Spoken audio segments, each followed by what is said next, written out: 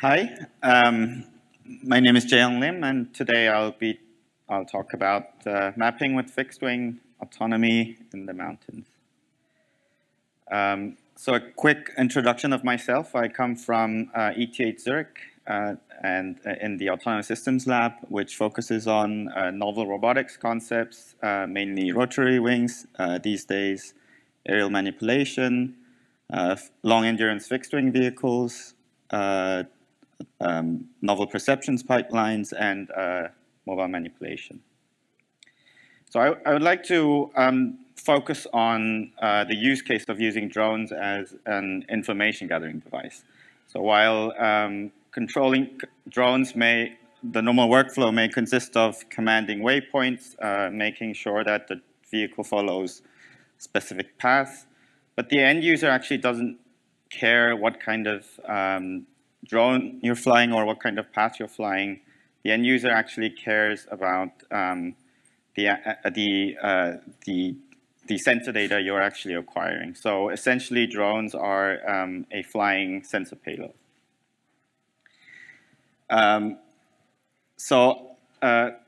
In this talk, I'll try to walk you through what I'm trying to do with monitoring avalanches with autonomous fixed-wing vehicles. I think this, while the specific avalanche use case might not be interesting for everyone, I think it opens up a lot of novel ideas on like what an autonomous systems looks like and how you want to proceed also in the PX4 Autopilot. Switzerland is known for the beautiful mountains with the steep terrain, and with the high altitude, there's not much trees, so you have very nice snow, and it's very nice to ski. However, because of this reason, there can be avalanches, and this can be potentially dangerous. So when I talk about avalanches, people think about these very dynamic events, where dramatic events, where very quick, the avalanche is engulfing everything on its way, and there's snow blowing around. But avalanches actually come in all kinds of shapes and sizes. On the right side, you actually see an avalanche that already has gone down. And yeah, in case you couldn't spot it, I put the outline of the avalanche. It can be actually quite scary if you can get caught into one. So when skiers actually get caught in avalanches, you actually get buried inside the snow, and you won't be able to move because of the weight of the snow. So somebody actually needs to dig you out. Avalanches are not only dangerous for skiers, because Switzerland is quite populated close to these mountains. Avalanches can be quite destructive to roads or buildings and infrastructure. This is actually from 2019, where near a mountain called Santis, where an avalanche came down close to the resort and actually damaged part of the building. And this avalanches actually account for the biggest, most hazardous natural hazard in Switzerland, accounting for about 200 deaths for the last 10 years. And so the Snow and Research Institute in Switzerland, SLF, maintains an avalanche bulletin to closely monitor these avalanches and inform people around the region to help them make decisions on the activities they're going to do. And the avalanches are controlled by these preventive measures. Left side is a snow bridge, which prevents avalanches from sliding down the slope. Or on the right side, you can see these poles where they keep charges, so you can actually have controlled avalanches before you have too much snow deposits developing.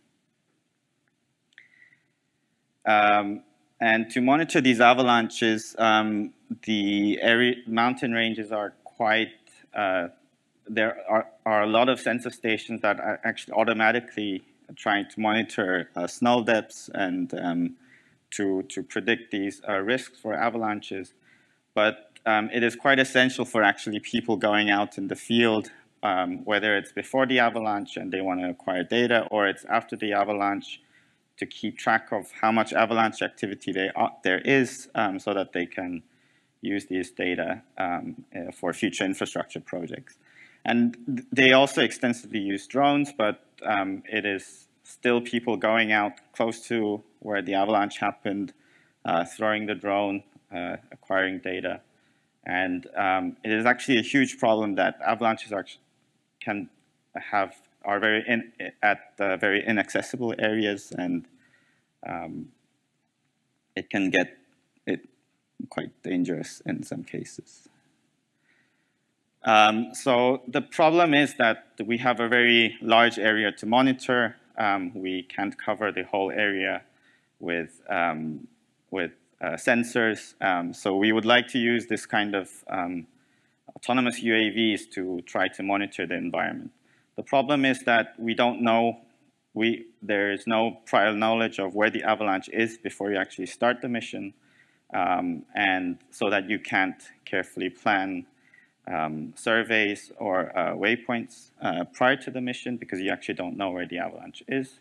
And the terrain is actually quite challenging to navigate. While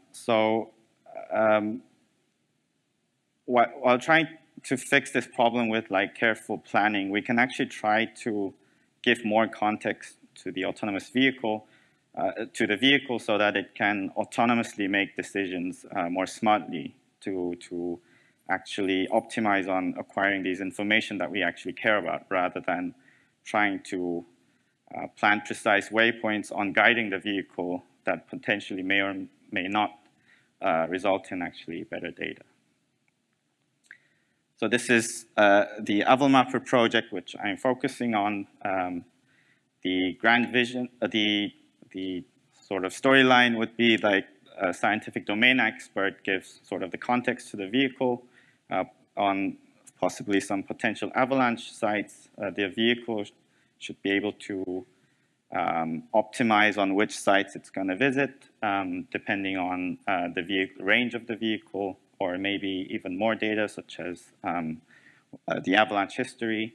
And then the vehicle goes out, detects the avalanche autonomously, and maps the avalanche, and then also repeats this decision-making process to select which avalanche sites to map, and then tries to come back. So the project can be broken into multiple components, such as navigating the environment, detecting the avalanche, then mapping the avalanche, and then the actual hardware that can fly in these challenging terrain. In this talk, I would like to focus on two main problems, which is the navigation problem and the mapping problem. And first, for the mapping problem, the reason this problem is challenging is that the alpine terrain, with fixed-wing vehicles, you're normally constrained with the minimum turning radius or climb rates. And in these mountainous terrain, the terrain can actually change more quickly than your vehicle dynamics. So the vehicle can actually end up in these inevitable collision states where once you're inside this state, whatever the actions the vehicle can make, the vehicle will still end up in a collision. And it's very hard for an operator to figure out whether the vehicle will enter in the state or not. So some kind of autonomous decision-making is essential to avoid these states.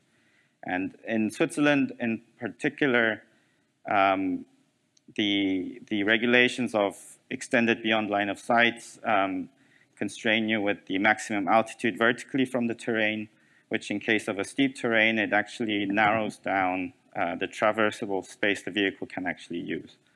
So you actually need some kind of a path to actually safely navigate these tight spaces. Also, with fixed-wing vehicles, the range of the vehicle can go easily over 100 kilometers, which results in the environment being very large, and it might be that the map might be too big for these computationally constrained systems. You might say, why not just reduce the resolution of the map? This normally results in, when the terrain is complex, a very conservative map representation that constrains even further in terms of space that you can actually navigate. So this is what the system we came up looks like. The vehicle can navigate safely around terrain while satisfying minimum and maximum altitude constraints. And on the right side, you can see sort of the ground operator UI, where you have Q ground control that talks to the flight stack directly as the main interface. And on the left side, you see the interface that you can interact with the autonomy stack. So in order to safely navigate the environment, you actually need to, in order to actually check inevitable collision states, you actually need to check infinite horizon trajectories. The reason is that on the right side, you can see, I like to say, an airplane corridor example, where in a corridor, if you have a limited horizon, you can evaluate your path, and it might look like it's collision-free, but if your corridor ends up as a dead end, you might have these cases where the vehicle ends up in a collision. A smart way to fix this problem is you can have periodic trajectories, paths such as the circle path at the end, where if you evaluate the collision states for the periodic path, you can actually evaluate collisions for an infinite horizon path. So on the left side, you see a sort of a receding horizon manner, the vehicle looking for safe states to navigate. However, because the terrain is complex, the vehicle can actually end up in these sort of local minimas where, while it's trying to reach the goal, it ends up in these small pockets where the vehicle actually gets stuck, and it's not very straightforward how it can come out of these local minimas. So you actually need some kind of a global path planning framework where it can find a globally feasible path to actually reach the goal point. On the left side, you can see the path generated by a Dubin's RT star planner from Philipp Oettschegen and Florian Ackermann. And as you can see, as the vehicle dynamics is more constrained with a larger minimum radius, the vehicle actually needs to plan much more ahead, taking detours in order to safely navigate to the goal position. On the right side, you can see the planner being implemented in a software-in-the-loop simulation, tracking the path and replanning as it goes. We can scale this up to much more larger environments. So you can see that the vehicle can safely navigate from valley to valley. Approximately the left environment, it's about 15 kilometers of distance on each side. And this is, to ensure like these sort of integrations are correct, it is very helpful to actually test these in the software-in-the-loop simulation framework of PX4. So the autonomy stack and the ground control station actually does not know whether the vehicle is simulated or it is a real vehicle. So you can actually check all the operation procedures or try to find corner cases before you even try to do these kind of risky experiments. So now that we have some idea on like what the challenges are and how we can navigate these alpine environments, I'd like to move on to how we can map the avalanche when we are able to detect them. So normally, the normal workflow of mapping is generating a lawnmower pattern or a coverage pattern that actually is guaranteed to cover the environment. However, in steep terrain, this is extremely challenging. And so that since the vehicle is constrained with climb rates and it has to turn at the end of each grid pattern, and also because the terrain is complex, the ground sample distance become very inconsistent.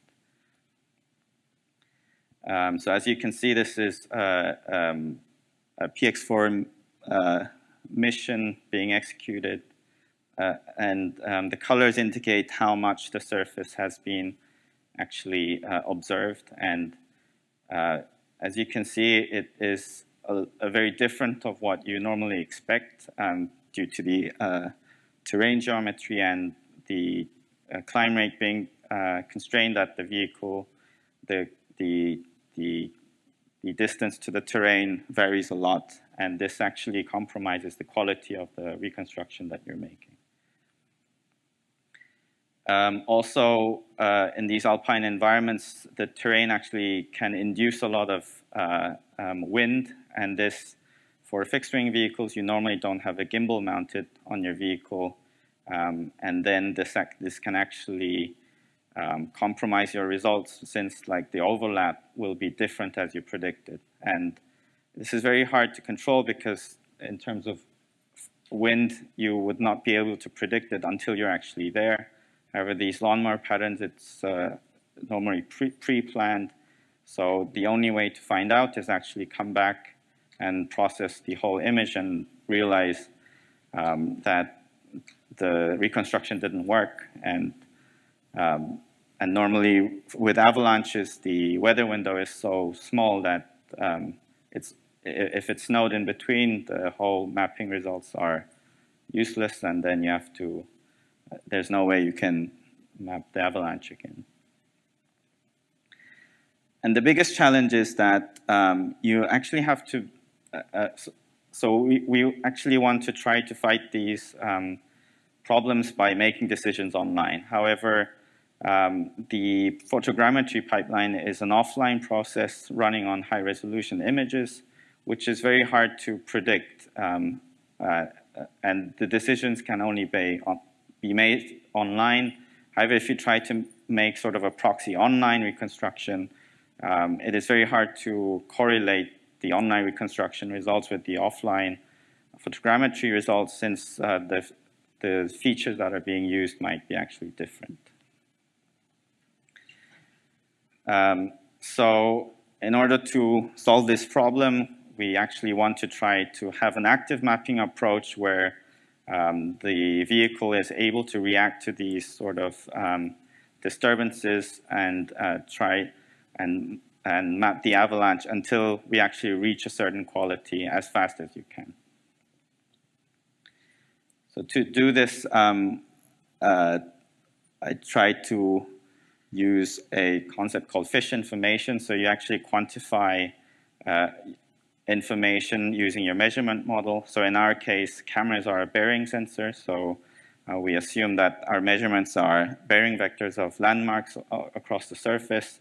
And then we can actually try to estimate what we call a Kramer-Rao bound, which is the minimum variance that can be achieved for an optimal estimator to estimate the parameter. And the parameter, in this case, is the position of the landmark, which represents the surface. So this is the active mapping working, trying to map an avalanche. So you can see that it keeps track of the viewpoints and then plans greedily for the next maneuver to actually cover the environment with a certain quality threshold. And if you compare, and as you can see, if you compare it with normal surveys, you can see that it can actually generate more complete maps much faster while having a competitive precision of the reconstruction. What's kind of cool if you use these measurement model is that you can actually tell the planner how accurate your bearing measurements are going to be, which is your actually image resolution. So the planner actually behaves differently depending on what kind of image sensor you have. So for example, on the left, you have a very, very low resolution camera. So using the metrics, it actually tries to trade off coverage for reconstruction. So it's slowly sort of spreading out the covered areas. While if you have a higher resolution image, it actually tries to cover the environment at once so that you can cover the environment faster with the same quality. And so this is all great, but actually, so in order to, the surface is actually represented by the positions of the landmark, which is quite computationally expensive to evaluate. So to actually be able to deploy this online, we need an approximate approach. So for this, I'm using a Monte Carlo tree search, which is an anytime graph search algorithm, and you can actually see that the vehicle can cover the environment quite efficiently, even if the terrain is quite complex. And on the right side, you see a preliminary integration of this planner in software in the loop. So the vehicle actually is tracking what the planner is showing. And what's quite cool about this is that you generate this kind of feedback loop on the viewpoints taken while mapping. So in case the vehicle is disturbed by wind, it can actually react accordingly. And in case you have a hole, it will try to go back and look at what you actually missed. So the next step is to actually try and verify the concept with a real vehicle. So this is what our vehicle looks like.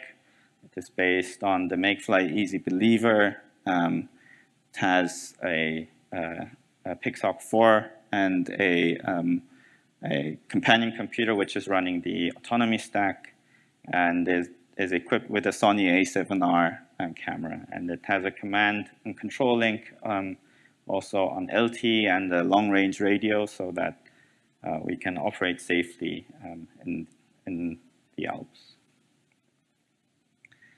So last winter we started doing a first flight test. And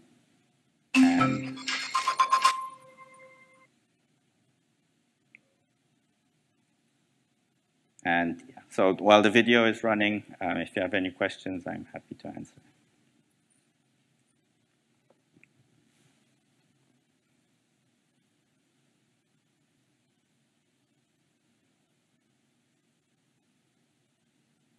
So this is actually the vehicle flying in a valley called Zurich, and on the right side you actually see the path planner generating paths.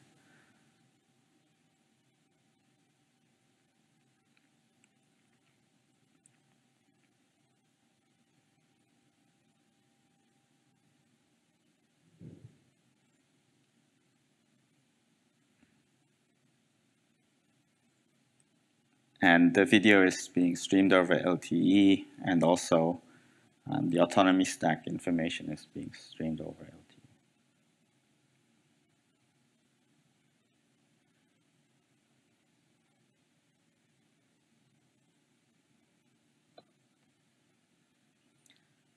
Yeah, that's it from my side. And if you have any questions, I'm happy to answer, or I'll be around and I'm happy to talk about the project.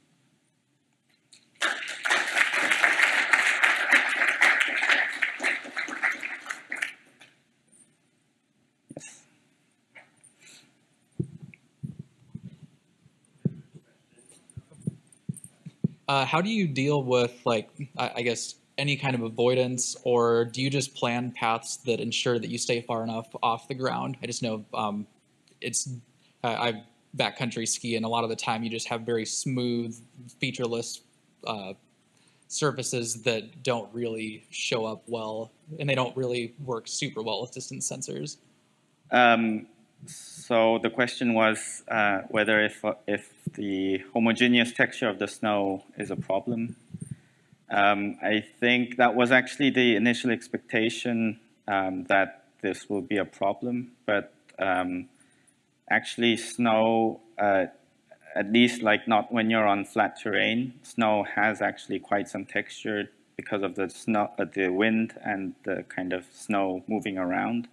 And also, if your terrain is complex enough, these sort of undulations introduce shadows, which is actually quite helpful for the photogrammetry pipeline. So this was not too much of a problem, but it is true that if you have very like flat surfaces with snow that was deposited maybe in the same snowfall, you actually might have these problems.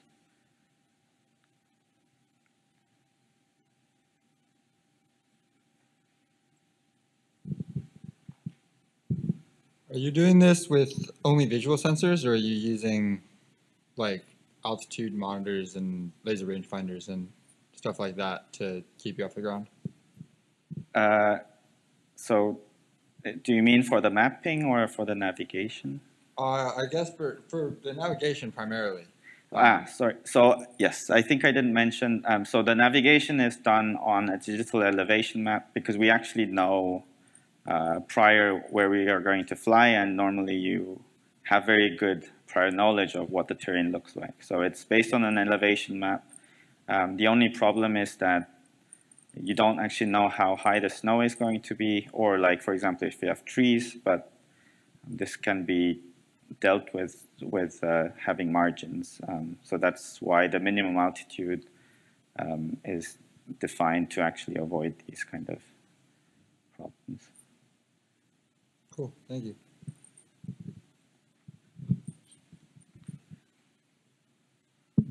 So speaking of altitude, what's the minimum altitude you fly on close to the terrain?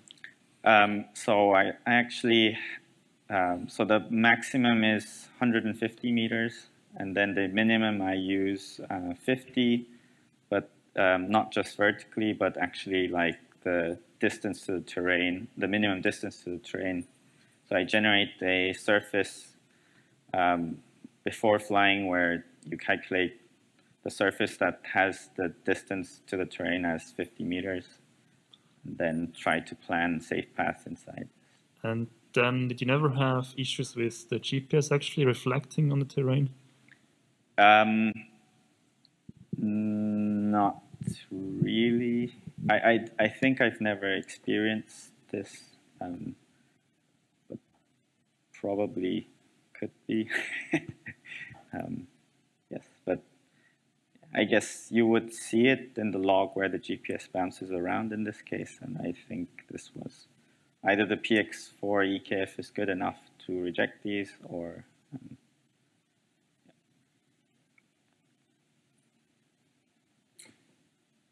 yes. We have one question here on the chat. It says, nice talk. How does the vehicle deal with low battery as it makes the maps?